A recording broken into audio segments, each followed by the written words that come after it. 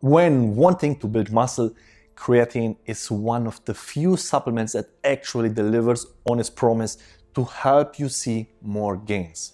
Moreover, study after study has proven that creatine is safe, and so far no side effects could be found in healthy adults. Before we go over how to use creatine properly, let's summarize what it actually does to improve your workout results. Creatine is an organic acid that helps supply the muscle cells with energy during high-intensity, short-duration exercise.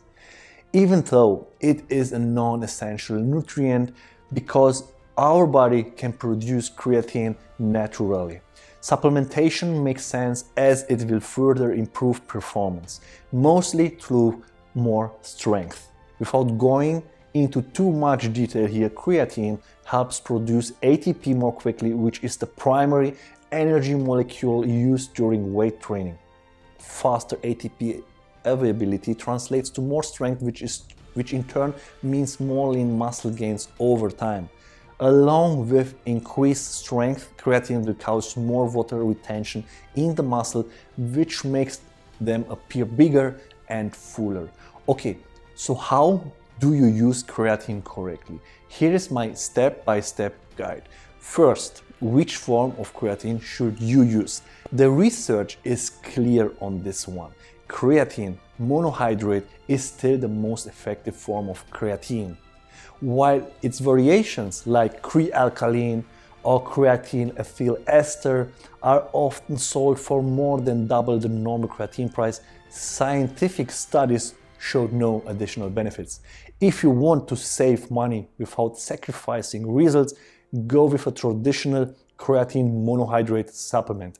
To make sure you are getting 100% monohydrate, look for the Creapure trademark, one of the most well-known suppliers of creatine monohydrate in the world.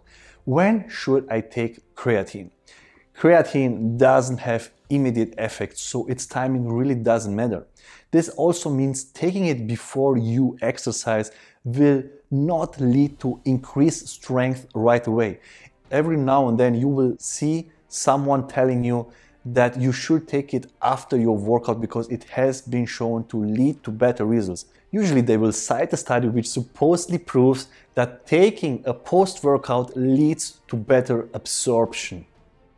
However, the researchers themselves admitted that the difference was so small that their findings weren't statistically relevant.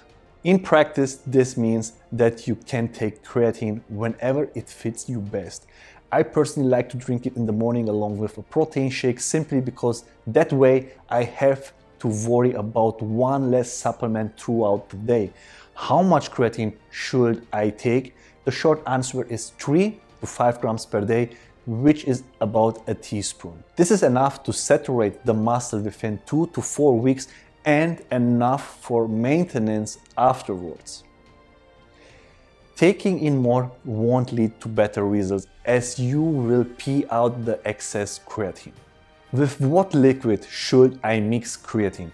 To be honest, whatever drink you prefer.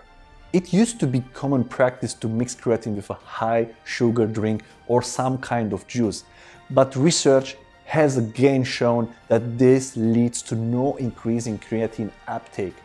The spike in insulin levels triggered by the sugar might lead to faster absorption, but as I explained before, this doesn't lead to better performance right away. Do I need a loading phase? No.